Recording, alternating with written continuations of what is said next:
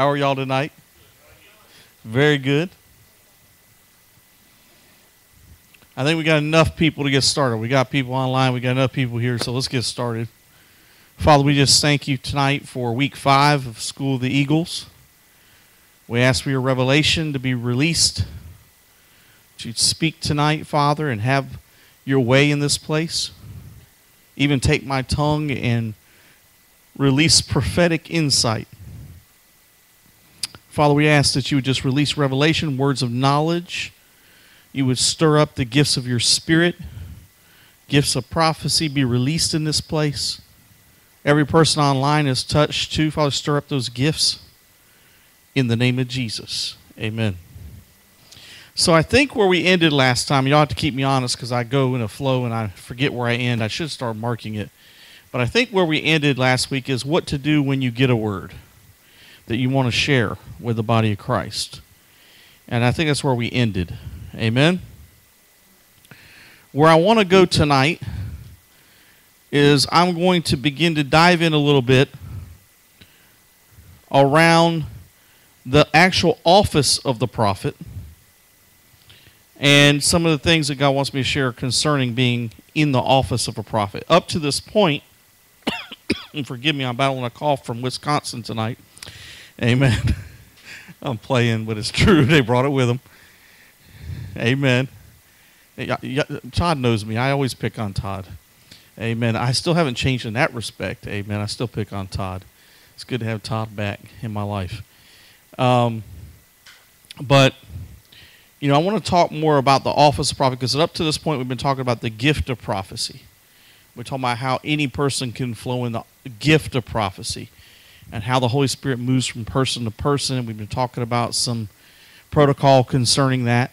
After we talk about the office of prophet, we're going to begin to dive in to some prophetic caution and some things that prophets have to be careful of. And I'm going to spend a lot of time talking about the character of the prophet, the life of the prophet, what God expects of the prophet, all these types of things. And by the way, I want you, as we're talking about the office of prophet, I want you to remember what I've been stressing this whole course, that it's not about the title, it's about the function. Amen? So first of all, when we talk about the office of prophet, we know we talked about the first week, week 1, about how God has given some to be apostles, some to be prophets, some to be teachers, some to be pastors, and some to be evangelists. We know that every one of us has a role and a purpose in the kingdom of God. I believe that it's very interesting that Jesus divided himself into 5 instead of 1. But there is something in this last days that requires the apostles and the prophets to be released upon the nations. I believe you're in an hour right now that God is reestablishing the true fivefold ministry. You know, I know you've been to a lot of ministries that said they have a true fivefold ministry, but to be honest with you, I don't think many ministries actually have operated in a true fivefold ministry. Most churches you go to are operating in a one-fold or two-fold, and we talked about that. Maybe it's all prophetic church, maybe it's all teaching church. But anytime God moves, he brings order and he releases his word. Now, I noticed, and I'm going to use our church as an illustration a little bit tonight too. If you notice, God is starting to move in our church and starting to grow our church.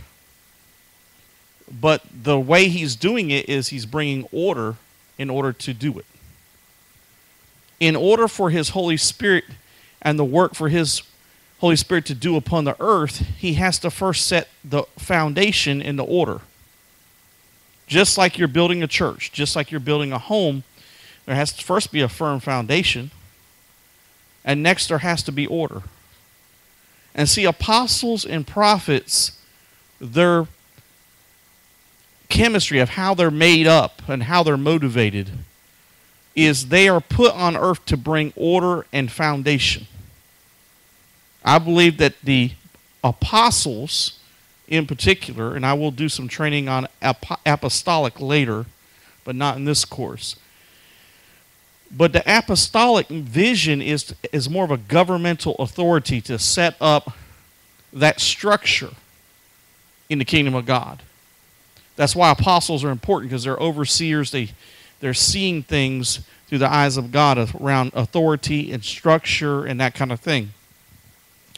But also prophets are the same way. Prophets hear from God and actually release the word of God in how to do what we need to do in the church. If a prophet hears God, they can release direction from the Lord on how to put the church in order or how to build the ministry the way God wants it built. We, in this hour, are going to begin to see more of an apostolic and more of a prophetic mantle released on the earth. Because any time that God gets ready to move, he is going to often move through the prophet first to speak the word of God. See, anytime God's going to bring change, he's going to say it first.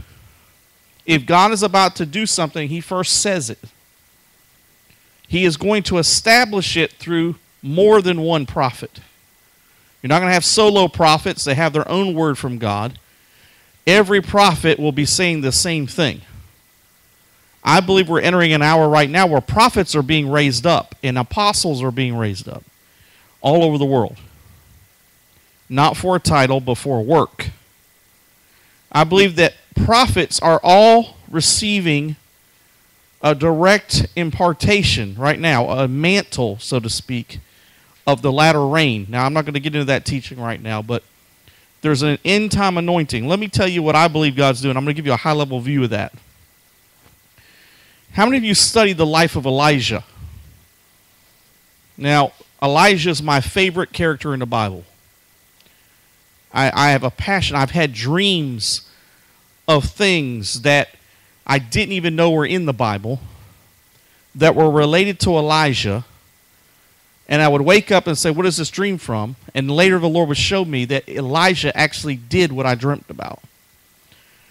And so I began to have dreams. I'm going to give you an example of that. One of the dreams that I had was that I was trying to get a church going. And we had this church building we were sharing with other ministries in the dream. And the people saw all the people coming in, and they tried to shove me out because the Holy Spirit was bringing them in. So I ended up fleeing that church. And I went to a field. And in the field, I was standing there and a man was talking to me. And yet in the distance, I could see all these armies that were coming from the church that I left. Or the ministry that I had left. Because in the dream, you see, what happened originally is that they got jealous and tried to take over the ministry. But then I stayed there and was faithful, and God brought more. That was before I went to the field. But that's not the part of the dream I want to concentrate on. I'm out in the field, and a man's talking to me. And I see these armies coming single file, rank and file, out towards me. And as they're coming towards me, all of a sudden, I looked up in the sky, and I saw flashes of lightning, and I saw lions. You know what lions look like. All in the sky. And then the next thing I know, I'm calling down the fire to destroy the armies. And the first army fell down simultaneously, every soldier, and they were dead. But the other two groups of army squads kept advancing towards me. And then I said, now in the name of Jesus, I called down the fire on the rest of them. And the fire came and consumed the other two armies. So, you imagine when I woke up in the morning, I was really kind of, what in the world is this dream about? And I'll be honest with you, it freaked me out. This is not the only dream that I've had that can be actually traced back to things of Elijah. So I went pastor to pastor back then because I wasn't a pastor of a church at that time. And I said, I don't understand this dream. Come on, tell me you know what this means. Nobody, of course, knew. One day the Lord spoke to me. He says, it's in the Word. I said, what do you mean? The Lord said, go to your Bible. Began to show me, I believe it's in 1 Kings. If you remember, Elijah's sitting on a hill, and the king sends his commander out with an army to go fetch him. What happened was he was calling down the fire, and each army was being consumed. And by the time the last commander got there, he was in fear of being consumed by the fire. So he begged Elijah to come down, and Elijah did. So I actually had a dream that was in the Bible and didn't even know it was in the Bible. Where I'm going with this is that I've had a lot of dreams about Elijah. So I began to study Elijah. I began to pray about Elijah. I said, God, there's got to be a revelation here for me. And I heard a pastor, it was a woman pastor, and she was preaching about Elisha. You know that Elisha received a double portion of what Elijah had. And if you remember, right before Elisha, who had the double portion, died, in fact, if you count up all the miracles, he actually did double what Elijah did. But if you look at his end of his life, he had no one to pass the anointing on to. Now, I'm sharing a revelation with you. I'm hoping you're going to get this because it's a little deep for this class. And when I get into some of the deeper teachings about Elijah, you might be interested in coming to those sessions. But Elisha, who had the double portion, right before he died, he had no one to pass on the mantle of prophet. He had no one to pass his anointing to. God had not found any man to be obedient enough to receive that anointing. There was a king. And in one last opportunity, Elisha said to him, go to the window. I believe the window was facing which direction? The east? I'm trying to remember off the top of my head because I'm being led by the Spirit of God tonight. I think it was the east. I'm not sure. It could have been the west. But he said what? He said, take all of your arrows and shoot them out the window. Do you remember what the king did? He did not obey the command of God. He only shot a few arrows. He didn't shoot all his arrows. So what ended up happening after that is they lost the battle. Right? And then what happened to Elisha shortly after? He died. But he took his anointing with him to the grave. And while he was in the grave, dead in the ground, his anointing was still in the grave. How do I know that? Because they took a dead body of an average man and threw him in the same grave where Elisha was buried, and he came back to life. And now I can feel the anointing of God all over me right now. See, this is a revelation that God gave me. He said, Michael, at that time, no one was worthy to carry the mantle. No one was worthy to carry the anointing of that time. Guess what the latter rain is? That's what I believe by the Spirit of God. It's the Elisha anointing. It's the anointing that Jesus walked in. When Jesus came, he was walking in that anointing. But we are his sons and his daughters. Guess who's now walking in that anointing? He said, you'll do these things in my name.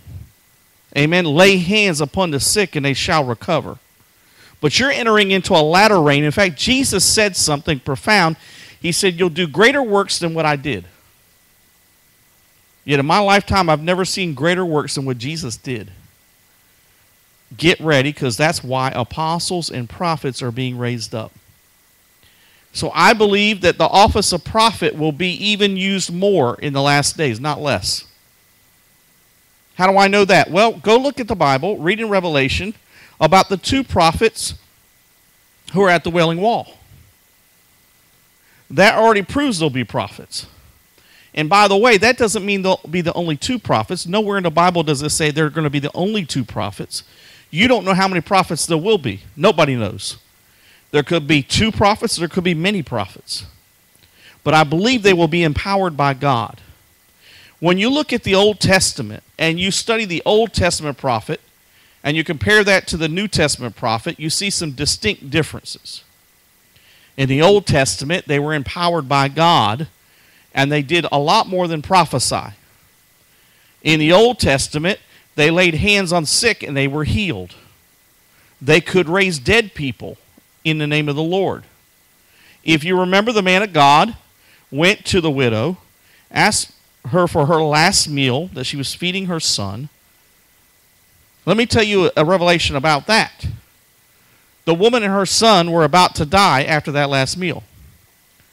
But the prophet who left the river that had dried up now goes to his next place of provision, which in the natural didn't look like a place of provision. It looked like a last meal. But see, he had anointing to multiply. Who else had anointing to multiply? in the Bible. Jesus. Jesus took and created wine out of water. Jesus borrowed somebody else's meal, wasn't even his own meal, and multiplied it and gave it. He had the ability to double, quadruple, multiply, a spirit of multiplication. Now, I'm trying to help you because Elisha walked in the same anointing. Elijah walked in the multiplication anointing. How do I know? Because her food never ran out after that. Her oil never ran dry, even though they were in a time of a famine. But here's another revelation maybe you haven't considered. That woman didn't stop at blessing the man of God just with her food. She gave him something else. She gave him a room to sleep in. Do you remember that? So what happened? She had no way to know that later her son would become ill. Yet the very room that she gave the man of God was the seed that was needed for his being brought back from the dead. Because not only did her son get sick, her son died. And we know in the Old Testament that there's only a few people that moved in that gift of raising the dead. Elijah was one of them. Amen? He had the anointing. He laid his body down upon the child, and it came back to life. Why? Because there was anointing all through that man. See, prophets have that type of anointing. Jesus, when he came out with a fivefold ministry, there's two offices in particular, maybe three. Occasionally you see this in evangelism too, but apostles, prophets, and evangelists move in supernatural. They move in the supernatural. That's the same Elijah anointing that came upon Jesus that he now gave to us. And by the way, he said, it's necessary that I die. Why did he say it was necessary that he die? That the Holy Spirit come to you. That you receive the Comforter. What he was really saying is, you are going to receive empowerment. You're going to receive anointing. Do you remember any miracles that Jesus did before he was baptized? Anybody remember any miracles Jesus did before he was baptized? That was after, I believe, he was baptized. Somebody validate that. What's that? Wasn't his time. I don't remember exactly if it was before or not, but there's not many miracles he did, is my point. Somebody validate when he did the wine. Everybody can look that up. I believe he was baptized already after John the Baptist. But what happened when he was baptized? Good point. When he was baptized, what happened to him? What does the Bible say?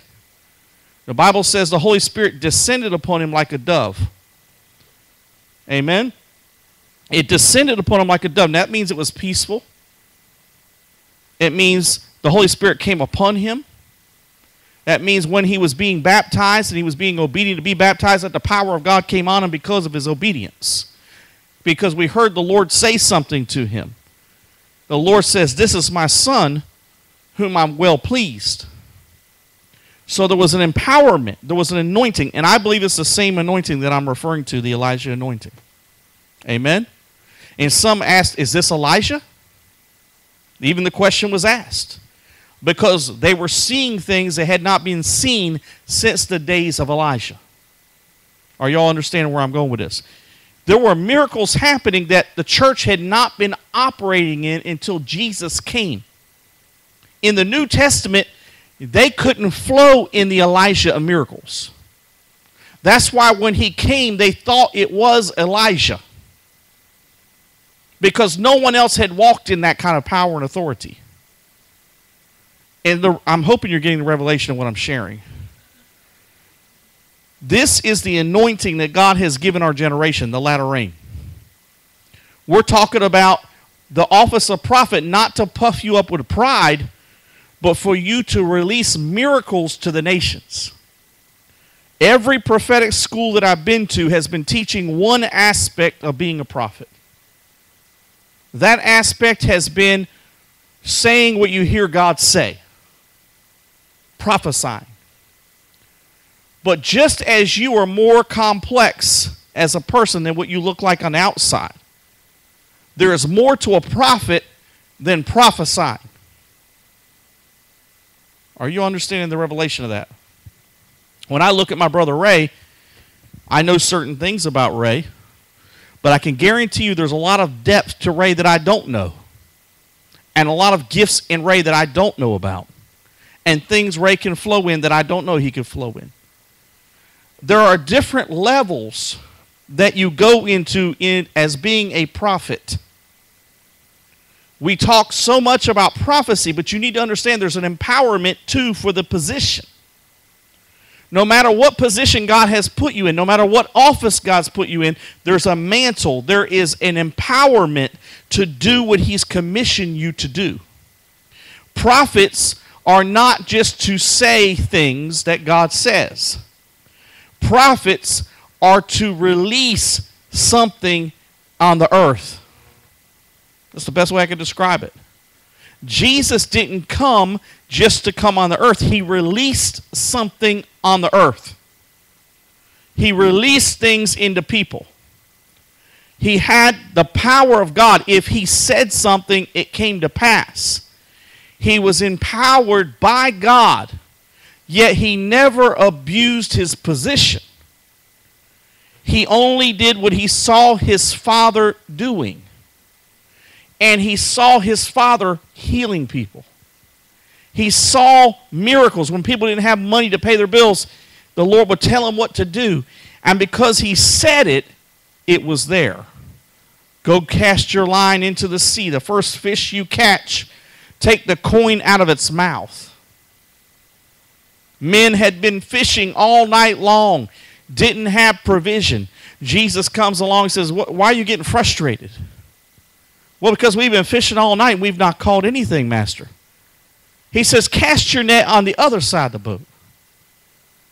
Now, let me tell you something. These were experienced fishermen. They knew what side they should have been fishing on in the natural.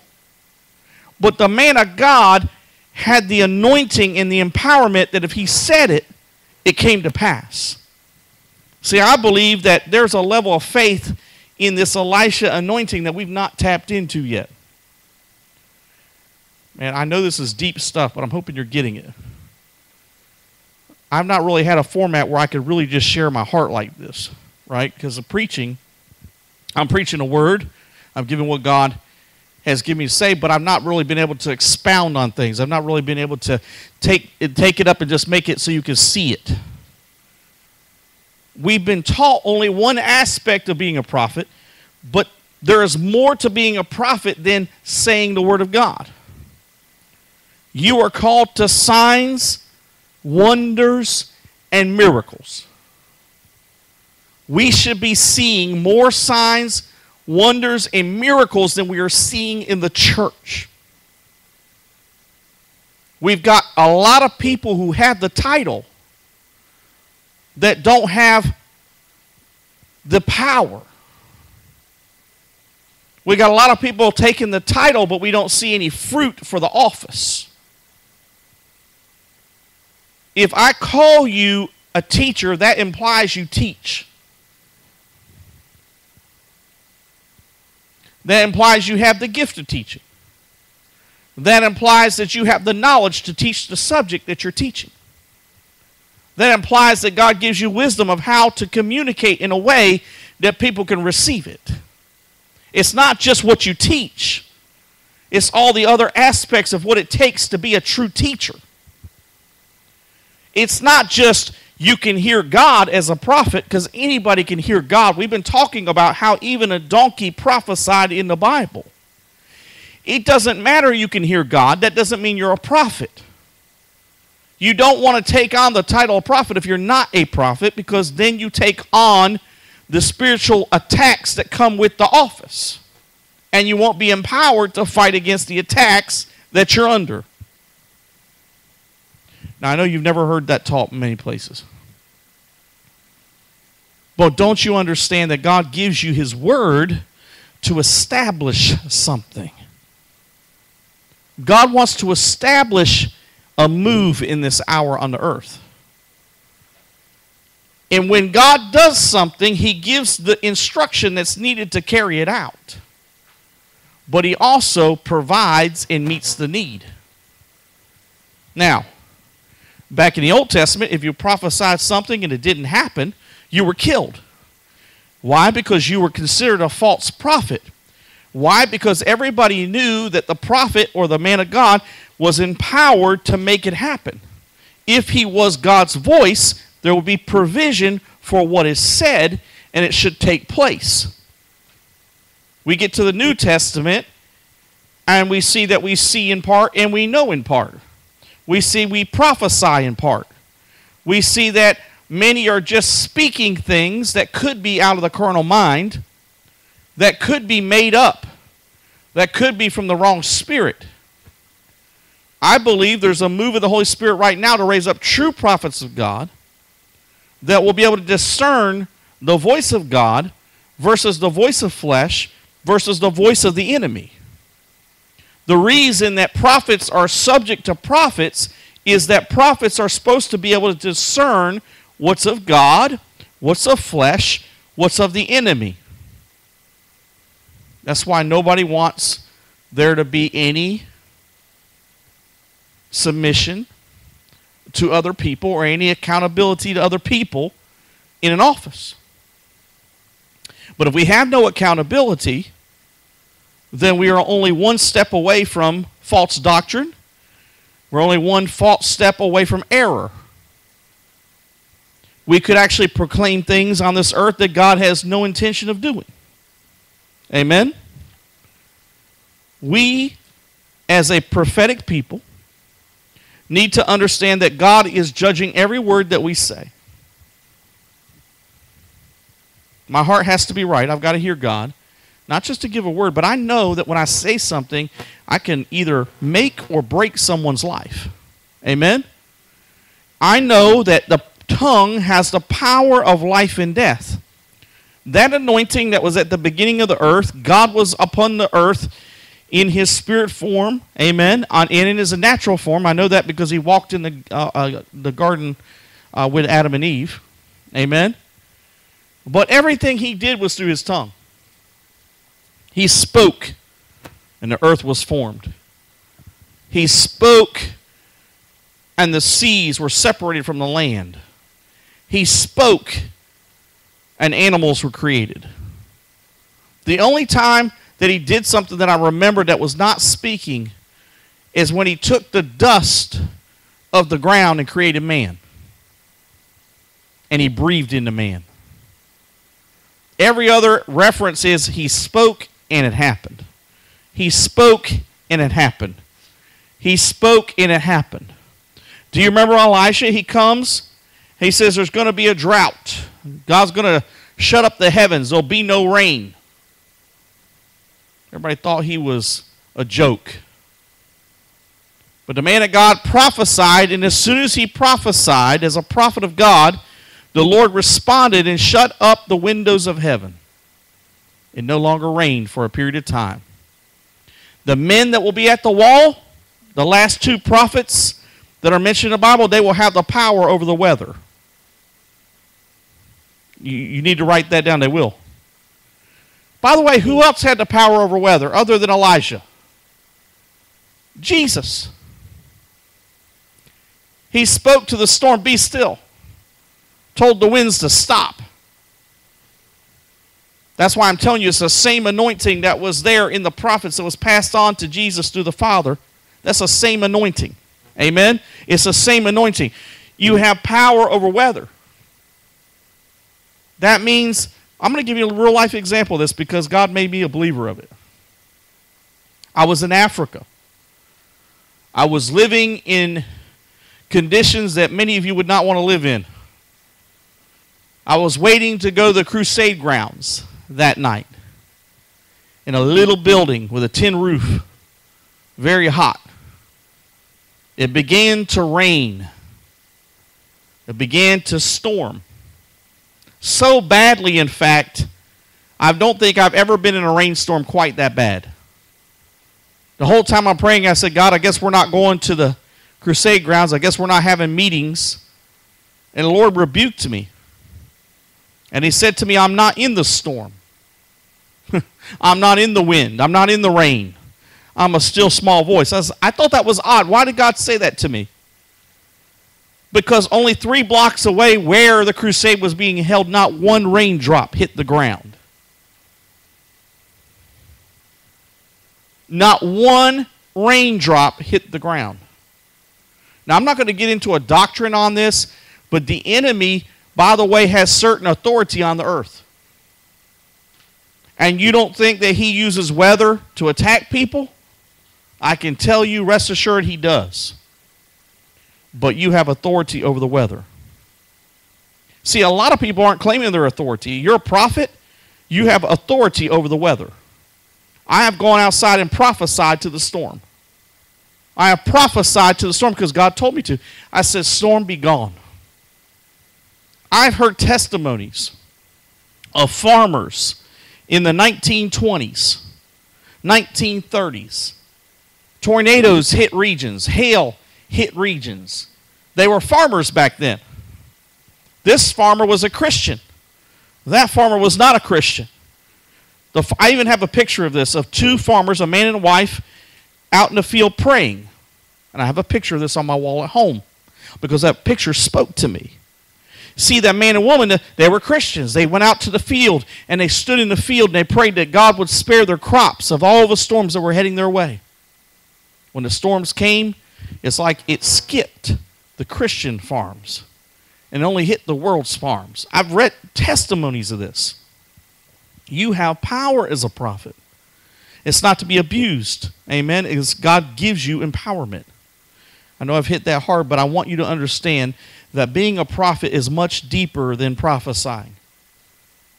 You just say something arbitrarily. You make a comment arbitrarily. You know that can have power. I've been in conversations. Now, let me tell you something. I've been in general conversations. Something slipped out of my mouth. I didn't mean it that way.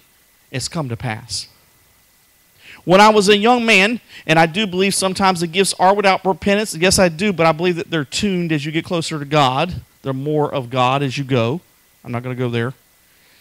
But when I was a young man, I had a dog. And my dog's name was Puppy, believe it or not. My dad named that dog Puppy. I said, yeah, that's a puppy. What's his name? Puppy. Amen. But I remember one day, Puppy was outside. My parents weren't home, and Puppy kept barking really loud. And I remember as a child, I was a teenager, I said, I wish that dog would just go and die. I'm tired of hearing that barking. That night, my dad came home. He says, where's Puppy at? I'm like, I don't know. He was barking up a storm earlier. I don't know where he is. My dad went looking for him. The next day, he found him in the woods. He had gone in there and died. See, we have power in our tongues. Prophets have a lot of power in their tongues. There are things in my life that I've seen because I didn't know I was a prophet. I ended up seeing things happen that I didn't even know God was doing through me. Amen? Am I speaking to anybody? Because y'all getting quiet on me. This is deep stuff. We're going a little too deep tonight? All right. But you have power in your tongue. And see, prophets don't realize the responsibility they have to watch their tongue. See, if I speak everything that's in me to speak, I could destroy lives. I can delay a move of God. Amen. I can interfere with what he's doing. Now, God's still sovereign. He'll override me. I don't mean to imply that what I say is more powerful than God, not by any means. But I can really cause damage in the kingdom of God if I don't say only what he's saying to say. There is power released, but also there's bad things released every day through mouths of prophets. Prophets don't realize they can actually go in and shift an atmosphere in a church by one word they speak. You have the power as a prophet to go in, shift a whole atmosphere of a church. Not just the atmosphere, but the direction the church is going in. One wrong word, you can steer the ship the wrong way. And when I leave and I go somewhere to speak, I better be sure God said it because it's going to go in motion the minute I say it. Now, some people looked at me like crazy when I've come to a meeting and I've prophesied some crazy stuff that God told me to say. Like I saw certain individuals doing certain things. I only told the pastor about it. I don't see that happening. Prophet, that won't happen. I warned them. A year later, coming to me, everything you said came to pass. Now, I don't like releasing words like that. But sometimes God gives pastors opportunities to pray. Amen? And sometimes as a prophet, you're going to be the warning. You're going to be the one that God sends to warn the people. And if they don't have ears to hear God, they will just blow it off. Amen? There are directional shifts that God wants to take people's lives. There's directional shifts that God wants to put ministries in. And it's through the power of the tongue. Amen. Praise God. Being a prophet can be a rough road. As a prophet of God, you're going to get attacked. You're going to have to go through what I call humility school. Amen? Humility school. I believe we should get a degree in humility. Amen? I believe that God needs to raise up schools all over the nation and just call them humility school. I believe it's a class that every Christian should go through. But guess what? That's not the reality. Humility school is not a class you take. Humility school is what you have to go through. Amen? Humility school is when God allows those conflicts, when God allows those things to come against you as a prophet of God, and that is to refine you, that is to change you, that is to prepare you, that is to make you the fine wine. Now, I did a whole teaching series on the new wine. And what I mean by the new wine is that there is a new wine God is releasing in the atmosphere. The new wine is through the crushing of the grapes and the pressing of the grapes. You cannot make wine without crushed or pressed grapes. And by the way, the wine press, if you put a grape there, by the way, and you begin to apply pressure, it's a gradual process. Because if God was to crush you, you wouldn't be able to get back up. But God loves to press us. He loves to get us in the wine press. He likes to put pressure on us to get us to conform, to get us in position, to get us ready for what He wants us to do. I don't see many prophets in the Bible that wanted to go and do things for God. Jonah was one of the most reluctant prophets. I think, to be honest with you, if you're a true prophet of God, most of the time you don't want to do it. Amen? I think most of the time you don't want to go through it. I believe if you're a true prophet of God, most of the time you're not signing up for it. But God will call on your name. And by the way, that's how you know if you're called to be a prophet, when God calls you by name. He will begin to work in your spirit and tell you, I've called you to be a prophet. I've called you to be a prophet to the nations. He'll begin to speak to you in your spirit, but He also speaks audibly sometimes to people. He appears to people. A lot of prophets actually have a God encounter. Samuel was in his room just trying to sleep, but God had already chosen him. Jeremiah says, He already knew you in your mother's womb. Amen? He already knew you when you were in your mother's womb. Or is that Isaiah? I can't remember. Maybe it was Jeremiah. Jeremiah, that's right. I already knew you when you were in your mother's womb. He's the one that formed you. He was the one that already destined you to be a prophet to the nations. He had already selected you. See, but you didn't, when you were born, you didn't know who you were. When you were born, you didn't know you were a prophet. You didn't know that you were called to the nations. That's something God doesn't show you the whole picture all the time. But you have as you get closer to God, He'll begin to call out to you. He'll begin to tell you, I've called you for this hour. I've called you to be a prophet to the nations. That's what He told me. And that was when I was a Baptist. When I didn't believe prophets even existed. When I thought apostles and prophets were dead, because that's what they taught me in the Baptist church. Because in 1 Corinthians chapter 13,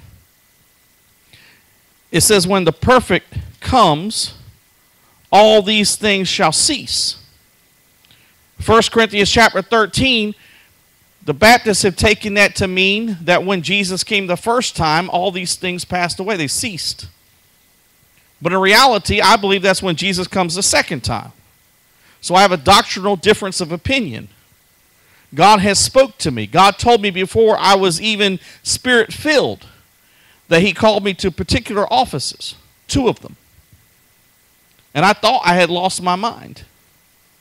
But when you are called to be a prophet, you're going to know you're a prophet. A lot of people come to me, how do I know I'm a prophet? Well, if you don't know, you're probably not one. Do you hear me? And a lot of us are getting consumed on whether I'm a prophet or not. You spend all your waking hours, am I a prophet? You go to every pastor, am I a prophet? Why don't you just practice prophesying and find out? The Bible says a man's gift makes room for him in the Bible. We got people trying to find out, am I this, am I that, and you're limiting God. This is what happened to me, folks. God began to take me in seasons of prophesying. Then I didn't really prophesy. Then he took me in seasons of evangelism. Then he took me in seasons of preaching. Then he took me in seasons of praying for the sick. But every one of them was tied to my office and didn't even know it. When I was evangelizing, I had pastors say, you should be the head of evangelism. You're called to be an evangelist. When I was preaching, people said, man, you're going to be a preacher, you're going to be a pastor, you're going to be an evangelist, I don't know what, but they were trying to label me. When I was prophesying, oh, you're a prophet. When I was praying for the sick, oh, you're an evangelist. Too hung up on the titles. Trying to label people. You can't label a prophet. Before God tells you you're a prophet, a lot of times you won't know yet. Just be obedient in stepping out in the gifts that you have. You are actually on the job being trained right now. Every time you go to Walmart, you're on training ground. Every time you go to your job, you're being trained. Every time your mama calls you and says, please pray for my friend that's sick, you're being trained. Every time you have a dream at night, you're being trained. Every time you get a word from God, you're being trained. And if you're a prophet, you will see in a few years that you're actually being trained to be a prophet. Everything God has spent time doing with you is part of your office. Because, see, what we've been taught is prophets just prophesy. No. You do a lot more than that. Amen? Because God does a total work. And see, by the way, I don't want to get into minor prophets, major prophets, master prophets. Let's talk about that for a minute. So, there are people that like to be higher than other people, who love titles. And I have bumped into these leaders. They'll ask me, are you a master prophet? Are you a major prophet or are you a minor prophet? I look at them and say, I'm just a prophet. I'm just a lowly prophet. Amen. By the way, I don't like the term master prophet. It's not scriptural. That makes it sound like I'm still in slavery in Egypt. That means somebody else is over me. I don't have no master but Jesus. Amen. And if you want to call yourself master, you better look out. You enslaving people. It's not scriptural. There's nothing in the Bible that says there was a master prophet. Yeah, we got people going around saying, I'm a master prophet. You're not a master of anything. You better get some humility, because any prophet can miss it. That means you're not a master in itself. Praise God. I'm not a master of anything. I am dependent on the Holy Spirit to give me revelation. I'm dependent on the Holy Spirit to speak through me. And if I miss it, I have to repent and I have to correct myself. If anything, I need to master myself. Amen. Now, y'all look at me, but how many of y'all heard the term master prophet already in your life? I'm not going to tell you what ministries practice that. Then we had other people who come to me and say, are you a major prophet or are you a minor prophet? They're talking about the prophets of the Old Testament. Some of the prophets performed miracles, some of them didn't. So they're going around saying, I'm a major prophet because I'm moving miracles. You're just a minor prophet. You just say what God says. You're like a parrot prophet. You just parrot what God says. Amen? I'm being real. We got parrot prophets, master prophets. We got major prophets. No, we don't. A prophet is a prophet is a prophet, and a prophet is subject to a prophet. And by the way, I don't even need the name prophet to prophesy. I'm just a prophet. A prophet, not the prophet. A prophet. Amen? Right now we have a serious issue in the church. When you begin to step out in your office, you begin to step out in your gifts, you better be careful, because a lot of the people will see your true gift of prophecy, see your true office of prophet in the mantle on your life, and they will begin to suck you in. And this is what happened to me when I first started ministering in this area. I had ministries that would come to me and seek me out. Well, prophet, you need to come to my meetings. All the other prophets are going to be there. We're going to have a gathering of prophets. And we got to the point we had more prophets than we did people to minister to. And we didn't even minister to the people. We were ministering one to another. Now, not we, because I didn't. I didn't play that game long. I was prophesying to the people that needed to be prophesied to, encouraging them while they were prophesying to each other and cutting me off because they were not comfortable with my style. Amen? But I will tell you, as a prophet, you're going to sometimes go in and you're going to be like Jesus. You're going to turn over money carts. You're going to walk in and you're going to turn over some money changer tables. Amen? Because, see, those prophets get spelled differently than your prophet. Now, I'll just say it, P-R-O-F-I-T versus the P-R-O-P-H-E-T. We've got a lot of prophets, P-R-O-F-I-Ts. We don't have a lot of ministry going on. What time is it now? Praise God. Where's the clock? Got moved on me? 10 till? All right, praise God. I'm just trying to be conscious of that. Amen.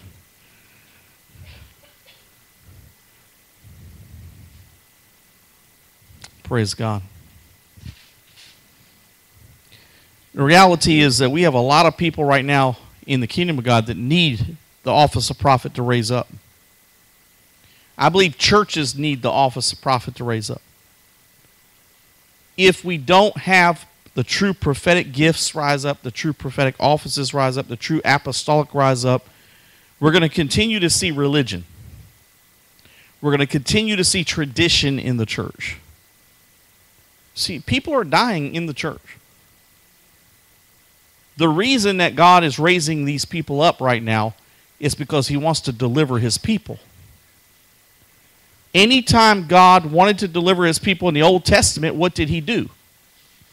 He rose up a prophet amongst them. How did he deliver his people from Egypt? He rose up a prophet. His name was Moses. Moses left everything of the world behind. Moses did not have an attachment to the world. He left his position in high stature. He left his place in the palace. He gave up fortune. He gave up fame. He left everything to go to the wilderness where he was trained. Y'all have to pray for me. I'm asking y'all to pray for me because lately, so I feel like it's getting ready to happen to me. So I'm very scared. Amen? Be real. My heart hasn't been in my job. My heart's in ministry. And then, do I need this? Do I need that anymore? Do I care about this anymore? Do I care about that anymore? That's what happened to Moses. He had to come to a place where, you know what? As a prophet, sometimes God's going to say, just give all that up and follow me. Go with me in the wilderness. Trust me to provide. Trust me to meet the need.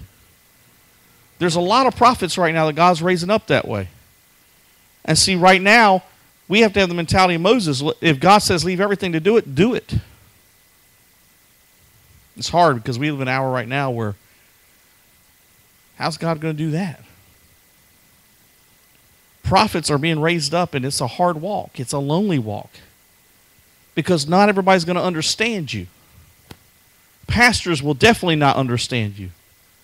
They'll try to, but they won't understand you because you are made differently.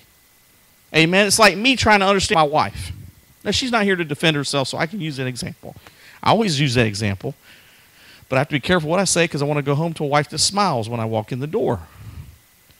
But have you ever tried to understand your wife, men? We think we understand, but we only understand to a certain level our wives. Amen? To be honest with you. There's only a certain level. We've learned how to coexist for the most part with our wives. You know, we know what to say, what not to say. We know when not to use a tone, when we can get away with using a tone. We know her pet peeves. We know what upsets her. Amen? She's complex. Can I get an amen? Amen. But you know what? So are prophets. So are prophets. Because they can do things and say things that are come across abrasive. They can do things that look like they're insensitive. They can do things that look like they don't fit in with the rest of the body of Christ. And we have to know how to function with them. See, pastors have to learn how to function with a prophet. A prophet has to learn how to function with a pastor. There's something that happens in us. God begins to break us down and build us back up again. I'm going to be honest with you. I'm learning that more and more prophets went through attacks as children. Not every one of them, but a lot of them have. The devil already knew what they were called to do when they came on the earth, and he immediately began to set the situations up, immediately began to set up the circumstances to begin to attack them, to destroy the mouth of the prophets before they even were born. Where do you think abortion's coming from?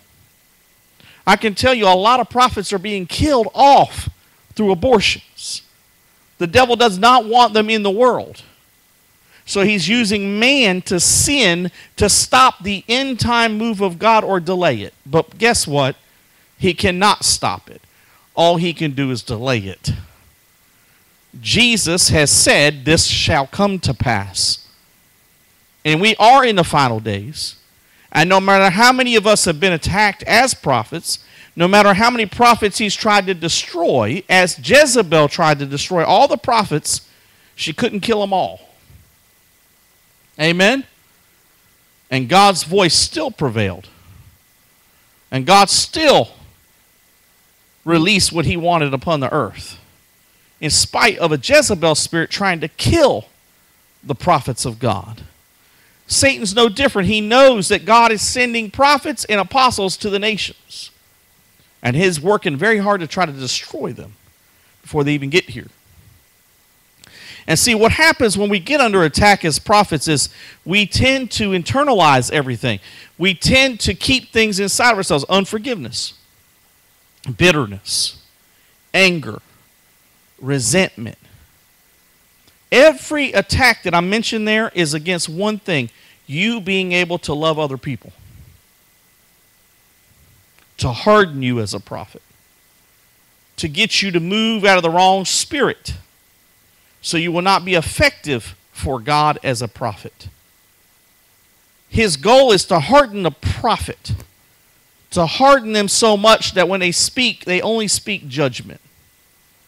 And guess what happens? The world rejects that spirit that's in them. The world rejects the hardness of it. They can have a true word of God, but they have a hardness about them that's not received by the world. See, I'm going to tell you something. The world has hardened their heart towards God, and the devil's trying to harden prophets towards one another. And see, I'm here to teach how to break through, to walk in humility, to walk in brokenness. I'm writing a book right now that has not been finished. 2 of them, actually. I'm halfway through both of them. One is The Broken Prophet. The other is Prophet, Come Out of Your Cave. There's 2 books I'm writing, and I never have finished them, and God's going to have to give me, he's been convicting me lately. The Broken Prophet is about the prophet who's broken, where there's nothing left of me anymore. Where I'm usable by God because I'm no longer anything left of me. And Prophet, Come Out of Your Cave is all those prophets that have got into offense, that have got into fear, that have got into unforgiveness, that have got into rejection. They're all hiding in their caves at home instead of being part of the body of Christ. Now they think their ministry is just to go on the streets, the highways, and the byways and not be part of a church. Although the Bible says, don't forsake the assembling of yourselves is the manner of some. You are called to be part of the church, not to be an island to yourself.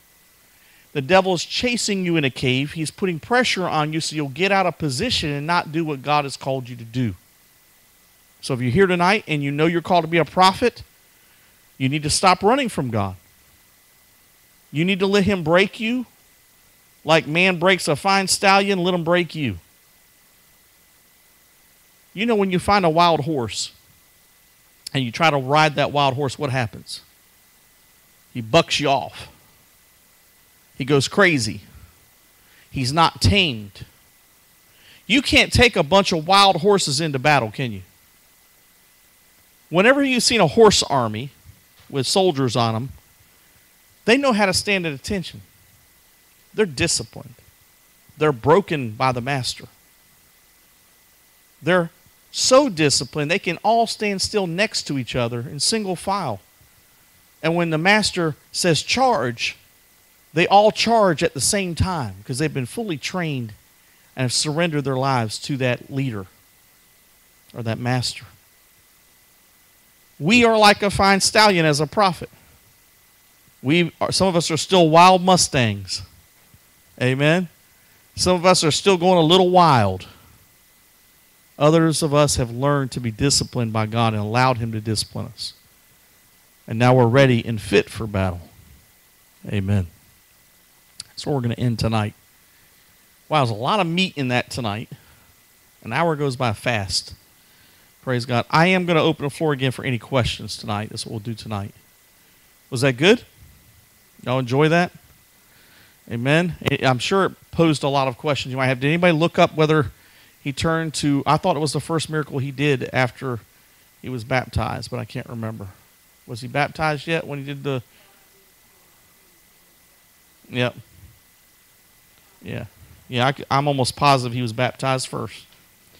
But I wanted to validate, make sure I wasn't in error. Amen. And I'm correctable if I miss it. So sometimes we can get our facts wrong when we're up here in the hot seat. Amen. So thank you for confirming. All right. Anybody have any questions tonight? Praise God. I'm going to leave that up for you guys to come up and get the microphone if you have any questions. Everybody can line. Come on. It's not a question, but it's what you said tonight covered what I was asking you last time about the different levels of prophet. That's what I was trying to get at. Because I've always was taught, oh no, you're prophesying, it's different levels. You got to go in the holies of holies. And I'm like, okay. So you clear, yeah. God is not a respecter of persons. If he does it for you, he'll do it for me. Amen. Any other questions? Praise God. But as you grow in your gift, you're going to see more miracles happen because you have more faith. And it's like any ministry. The more faith you have. Y'all need to do some jumping jacks or something tonight. Y'all all tired tonight. I see it. I'm looking around. I'm like, oh, y'all are tired tonight, aren't you? All y'all are tired. Christina gave me some smiles. Todd gave me some smiles. Ray gave me some smiles. Y'all look tired tonight. Amen. Anyway, let's just end in prayer. And we're going to pray for all the people online as well.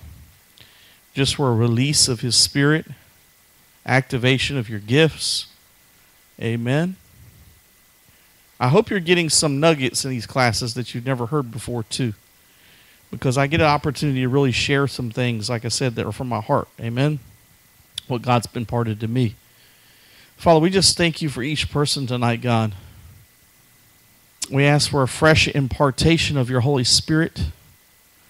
We ask for a fresh activation of your gifts. Father, we ask that you pour out your Spirit on all people here, Father, tonight. Under the sound of my voice, I speak to those gifts of prophecy, those gifts of healing, those gifts of deliverance, those gifts of discernment, those words of knowledge, those words of wisdom. And Father, we stir up those gifts right now in Jesus' name. We call them forth into the body of Christ. We come against every obstacle that's tried to come against them to stop the gifts of God in them. And Father, we just bless each person in Jesus' name. Amen. Amen. I love you guys. Bless you.